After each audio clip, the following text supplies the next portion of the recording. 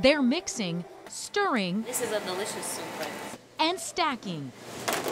It's lunchtime at St-Boniface Hospital, and unlike many Canadian hospitals, food is not frozen, pre-packaged, or reheated here. We have cooks that come in every day and make fresh food every day. More than 1,100 meals are prepared from scratch in this on-site kitchen every day.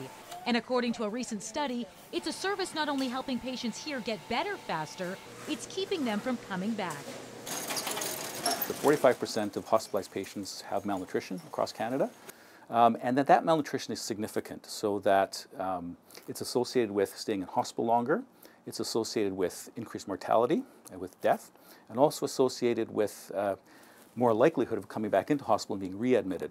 Dr. Donald Duerksen helped launch the Canadian Malnutrition Task Force study.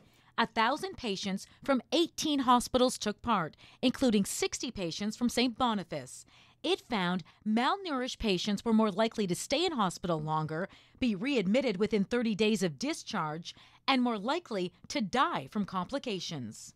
Good nutrition is very important. I mean, if you're not eating well, you're not getting the nutrients and the protein that you need to get better. Jennifer Godkin is one of 18 dietitians on staff at St. B, screening patients for malnutrition. Those at risk receive specialized diets. We can, we have diets for patients with heart disease, we have gluten-free diets, we can accommodate vegetarian populations. One we use an awful lot with patients with just malnutrition is a high protein, high energy diet, just to get those extra calories and protein in there.